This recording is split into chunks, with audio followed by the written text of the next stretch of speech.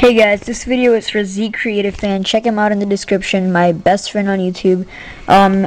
He kind of needed this one, but now he doesn't. But I made it anyway, just for him. So yeah, go check him out. What I'm going to be teaching you today is how to jailbreak your 3.1.3 firmware iPhone or iPod Touch. Let me give you some warnings real quick. It does not work on the MC models. It has to be an MB model. It will not work on 3rd gen iPod Touch. It will work on anything else, I believe.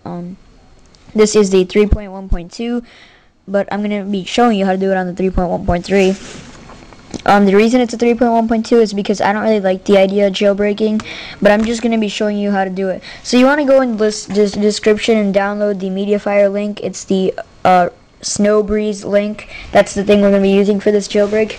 So you want to go ahead and go into Snowbreeze and then hit OK when you go first into it. And now you want to get all the files ready and hit this. And then you want to go to simple mode or expert mode. I'll just do all the simple mode just if you're and then what you want to do is browse for the 3.1.2 or the 3.1.3 file. And then after you browse it, you want to hit the continue. But I don't have that part since I'm not actually doing the jailbreak. That's what you do, and then it would work. So go check that link out in the description and download Snowbreeze and check out TheCreativeFan, my best friend on YouTube, guys. I hope this helped. I just put this out there because I thought he might need it.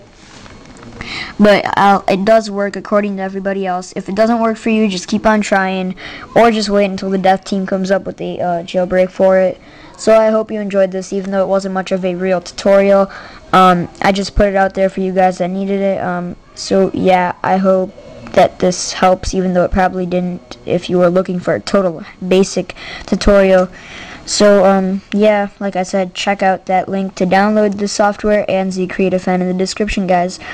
If you saw the collab channel video, I'm actually canceling that because then it would be harder for us to focus on our main channels. And yeah, guys, that's really it, guys. Bye bye.